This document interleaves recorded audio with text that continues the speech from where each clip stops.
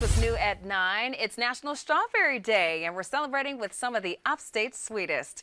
Margaret Ann is joined with Mary Wash from the Swamp Rabbit Cafe to learn all about their fresh 4th of pickin' strawberries, available now. Oh my goodness, Ashley, these look so amazing. Thank you so much for being here with us, first off. You're welcome. Bright and early. So we've heard all about the fresh strawberries that you have over at the Swamp Rabbit. Talk to me about, you said that this season actually just started. You have folks that are going right now to pick up these, right?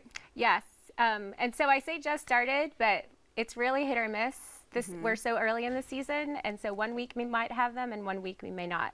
But thanks to Bush and Vine, they're one of our big farmers for strawberries. They are always good with having the early season ones. And so they look, and then if you lean in and smell them, they smell really delicious. I was gonna say, it's crazy how amazing these smell. I know that you guys can't smell them out there, but you'll have to visit the Swamp Rabbit Cafe. About how long does strawberry season last? It seems to start to taper off early July, but every year we worry because it's been so warm and mild this winter. If we get a freeze, that can really impact our local strawberry season. But if all is good, it should go into July. And how often do you guys have to restock? We like to have the freshest berries, and berries don't last too long, and so we are sometimes going 5 to 6 days a week to pick it up straight from the farm or have a farm deliver straight to us. Oh my gosh. We're committed. Yes, you guys have the best of the best. How do you make sure that you have the perfect strawberry, that one is ripe and sweet and it's just a good one? How do you know? Well, the best way really is to taste it, you know, and we do see a lot of kids, especially kids, grab one from our shelves and just try it, and that's perfectly fine.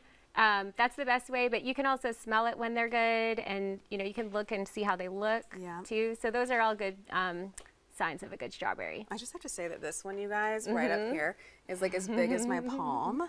I don't know if you can see that, if we can zoom in. But also you brought some of the bread with you as well, because you use not only these strawberries to make different pastries and whatnot, but you guys have a ton of delicious bread, pastries, all the goods too. Yeah, thank you. Yeah, our mission is to buy, sell, and cook with local food to support a just and sustainable food system.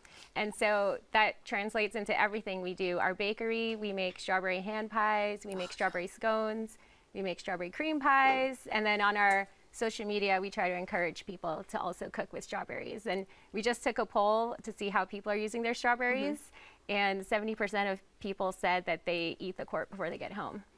That would probably be me too. Yeah, they're irresistible. Before we go, I do want you to share just your favorite thing that people need to come in there and ask for if they're coming in the next week, because I know you guys are constantly changing up. So what would you tell them to order?